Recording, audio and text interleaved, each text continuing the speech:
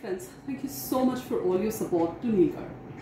A lot of clients have recently approached me that I must make an educative video which talks about bandhani and digitalization and block printing, because bandhani was done in block prints historically, and it's a very interesting thing. Why?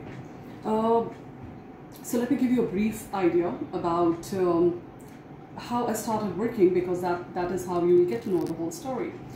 I finished my course of fashion designing in 1996, and I went to Kutch for the first time in 1998, and that was the first village I visited, like in one of the villages in Kutch, and I was amazed by the identity. I mean, every community had an identity. They all wear very specific, they all used to wear very specific costumes, clothes which had very special designs, prints, and each person in the same community would wear exactly the same thing.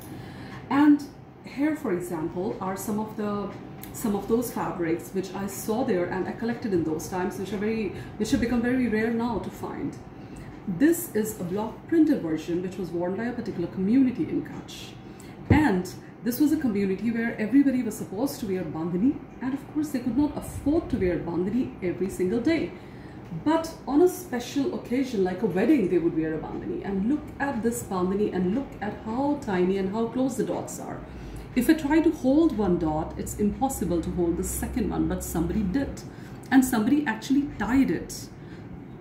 Look at how, so when you say bandhani is fine, it's not just the fineness of the dots, but also how close they are, and look at how close they are.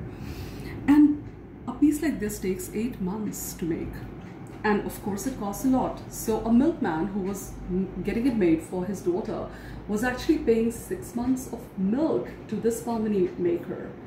So imagine how important these things were to people, how close to their hearts they were.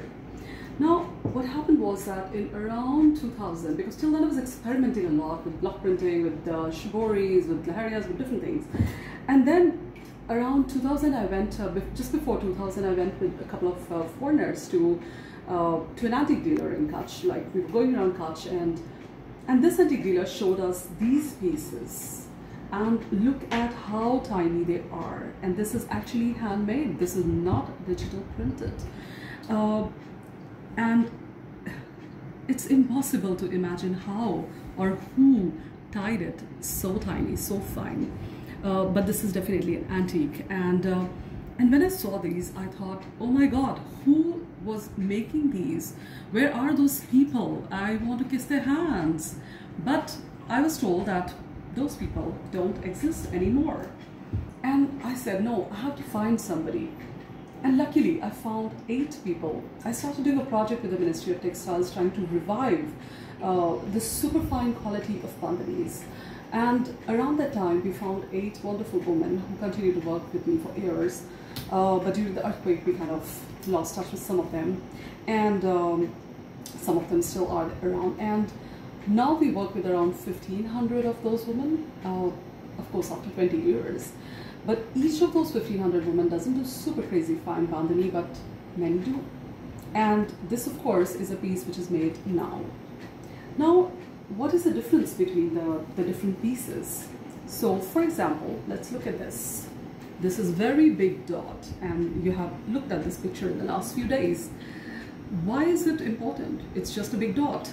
But do you see how defined it is?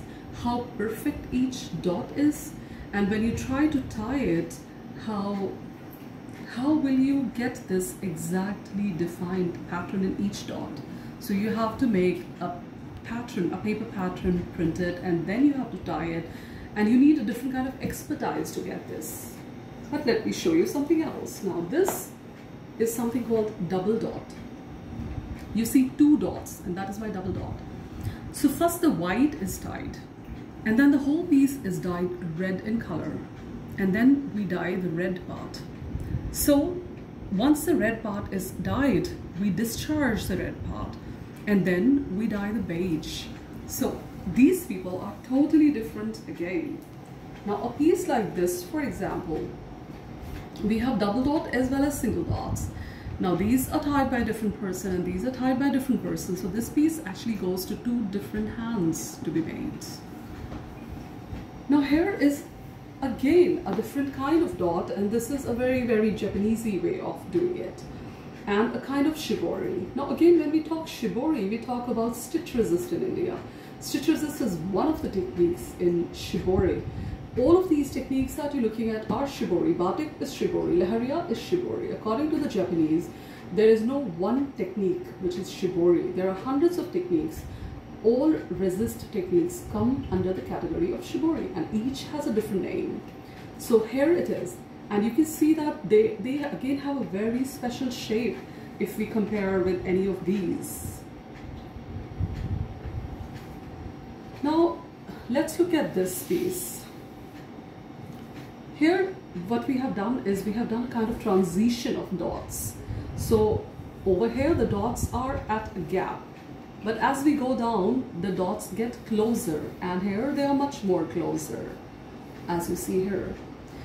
These upper ones are tied by a different person, these are tied by a different person, and these are tied by a different person, because you need different kind of expertise to tie these kind of gaps also. So that is again a very important thing in bandhani. Now these are things which I started doing for the very majorly for the European market, because for almost 15 years I worked majorly internationally, and I started focusing on the Indian market in the last, say, 5 years. And look at the size of these dots. Look at how tiny they are, and look at the perfect gapping between all of these dots.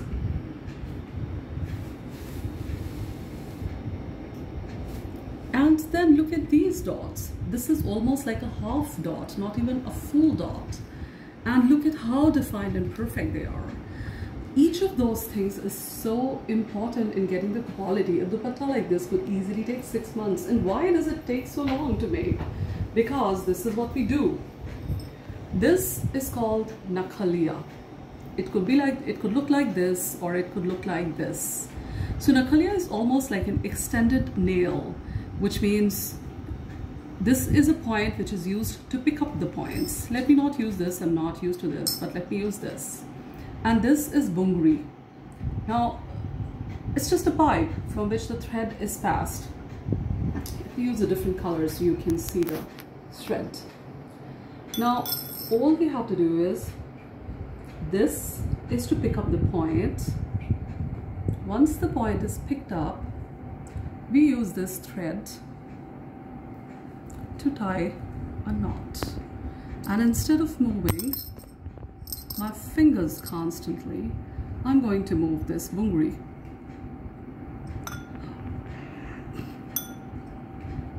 And it's got entangled. So let me just show you this way quickly.